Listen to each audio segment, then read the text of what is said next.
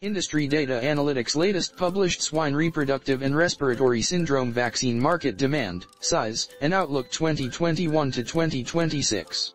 Swine reproductive and respiratory syndrome is an acute and highly contagious viral infection characterized by reproductive disorder and respiratory symptoms in pig populace.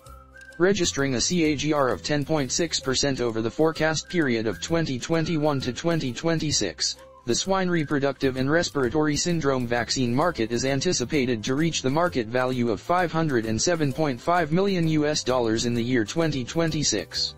Few of the important swine reproductive and respiratory syndrome vaccine market players are ASCENT Corporation, Boehringer-Ingelheim, MSD Animal Health, SPAH, and many others. Key highlights: ASCENT partners with Lincoln Rackhouse to expand data center management platform.